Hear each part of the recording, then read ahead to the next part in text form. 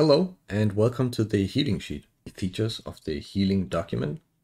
And first of all, I'm going to show an example of doing a quick healing assignment and how to put it in game, which is the absolute basics. And after that, I'm going to slowly go through all of the features of the sheet. First of all, you're gonna want to set up your roster and your setup, which is on this page. Watch the setup guide to get more information on this. But after you've done that, you have this page where you can see your setup up at the top here. And then what you're going to want to do is basically just go through for each boss mechanic, consider which cooldowns you want to assign, and then you want to assign a cooldown by clicking on one of these cells with a drop-down menu. You can either just click the drop-down menu, double-click it, or begin typing, and it will auto-complete.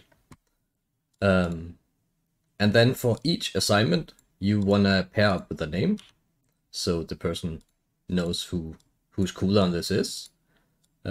This will also make MRT for the MRT node, as well as the case weaker that calls all the red cooldowns in the sheet.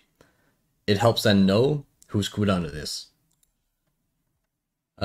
So we're gonna fast forward 1 second. Boom, done. I have now filled up an entire boss page with all the cooldowns I want. And then I'm gonna click the load button up at the red box here. It's gonna take, whoops, looks like I need to accept the script first. This happens the first time you try to click one of the buttons in the sheet, because you just need to accept some scripts to allow them to make changes to the document. So we're just gonna quickly do that by clicking continue, email, click advanced, click on the unsaved one here. Don't worry about it, it's fine. Click allow. Good. Now we're gonna click the load button. It will take 1 second, and then the red box here will turn green. That means we now have our MRT node. We can just click it once, copy paste, go in game, open up your method rate tools to the node, paste it in here, and there you go. Now you have all of your cooldowns in game. You can also do this to clean it up a bit. And now it'll basically only show cooldowns with your name, but since my name isn't in the node, it's completely empty. But it makes it not look like this on your screen. So now I'm gonna go ahead and go through all of the features of the sheet. First, let us start with all the features up at the top section here. We have already covered the green box. Right above that, there's a version check, which will basically turn red and say it is out of date once I make an update to my sheet with some changes to this specific boss. So if you see this as red, go to the Discord and check out which changes I've made. If you want to update your page, then you can easily do that by just going to my spreadsheet. Then you take the boss you want to update, right click it, click copy to existing spreadsheet, and then you just find your spreadsheet and copy it to it. When you've done that, you can just take all your cooldowns you've done before, paste them in here, and now you're up to date. Then we have a couple of settings here. We have the fix formatting button, which is there essentially to fix small formatting errors that might happen when you copy paste around. So I'm just gonna quickly break something. Boom. So I just copied my cooldowns from another sheet, which made the sheet a bit confused on the formatting here. So you can see it looks a bit weird. So I can just click the fix formatting button and it will clean it up. Then we have a couple of settings here with some checkboxes. Just click on and off. We have the hidden cooldowns in node, which basically just takes all of this and hides it. But it will still work with the weaker that calls your cooldowns. You just can't see them in the node when you're in combat. Then we have the dynamic timers, which is the yellow number here on the side, which is the actual important number because that's the timers I set up for you. They will count down in-game, just like your boss mods, like DBM or Big Switch does.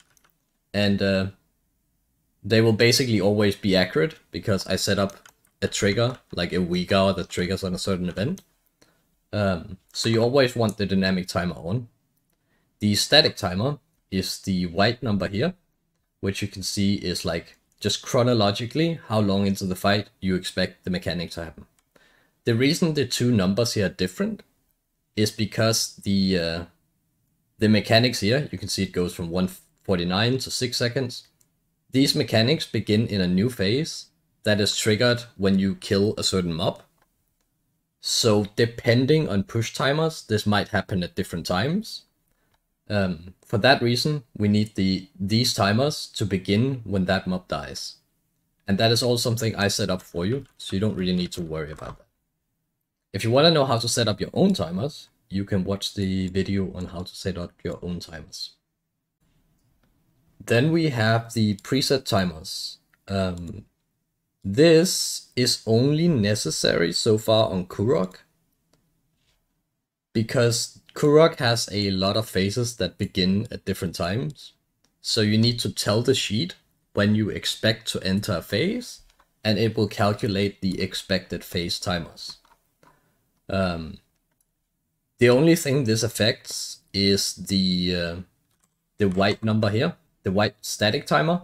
It doesn't affect the yellow timer, which means that even if you don't do this, and even if yours aren't entirely accurate, you can still use the sheet and your timers in-game will still be accurate.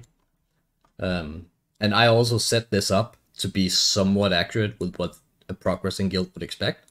But when you begin killing on a farm, you might want to take down the number. Say you don't spend 45 seconds in the intermission, you can lower that number a bit. And then all of these timers change. I've also set up so you can choose which element you do. So you can see these are earth abilities. But if we do the frost element, then they change the frost abilities. That's really only cosmetic. So you don't have to do that. But most bosses don't have this. They just have an expected kill timer, which will like gray out the final abilities of the fight. If we say 10 minutes here, then it will gray out this one because you skipped that. Then we have the setup, which is basically just the setup pulled from the setup page here, and all the people who are in on the boss. And that is nice to know, because then you know who you can assign. Next to that, we have a column saying assigned and not in the setup, which looks at all of your assignments here, and then it warns you if someone is assigned who aren't in on the setup, which is a prompt for you to know you should probably replace this guy. So if we say Viserio is here, then you can see Viserio shows up here. So you either want to look through the sheet, find the person and replace them, or you can use the replace button. The replace button is this, where you can say we want to replace one guy. So we want to replace Viserio with another guy. Let's do the Shadow Priest. For this, you'd probably want to be like sensible and replace a warrior with a warrior, because it's probably going to be a rallying cry if it's a warrior. And for this priest, it's evangelism. But it can be nice when you swap around and setup between similar classes. But basically just write the names, click replace, and then we should see Viserio disappear there. Then we have a small section here where either I have written a comment that I want you to read on the boss, or you can write your own notes here.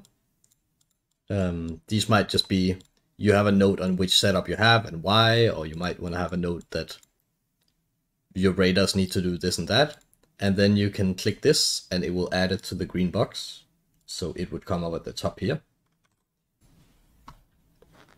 Also, small note, I have hidden 4 extra columns up here.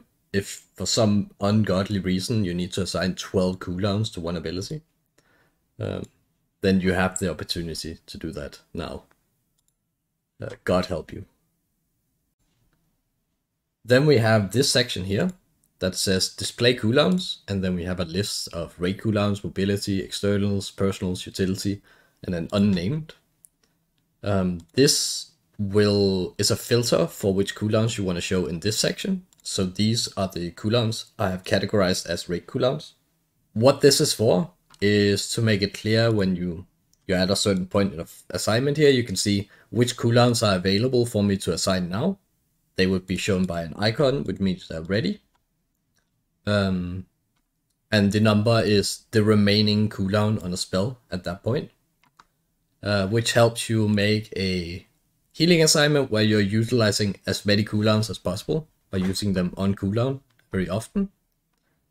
If they're yellow, it means they're almost ready. If they are red, let's just make one that breaks here. So say we assign ancestral guidance 2 times in a row here, with only 40 seconds between each other. Then we're gonna see here that it turns red, which is a warning that ancestral guidance was used too early.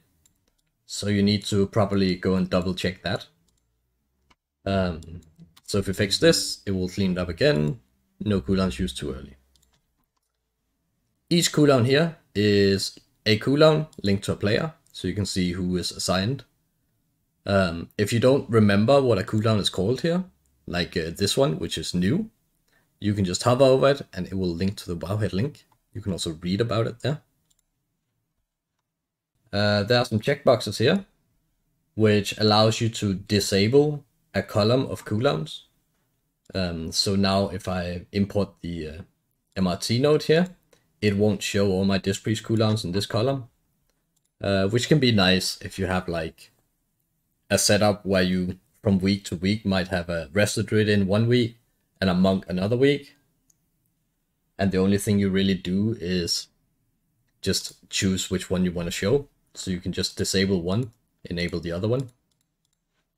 In a similar vein, you also have some checkboxes out here, which allow you to display the timer for, say, these ads. You can display those even if no cooldown is assigned, because as you can see in here, it only imports the timers that have cooldowns assigned to them, which is to avoid the cooldown list being unreasonably long.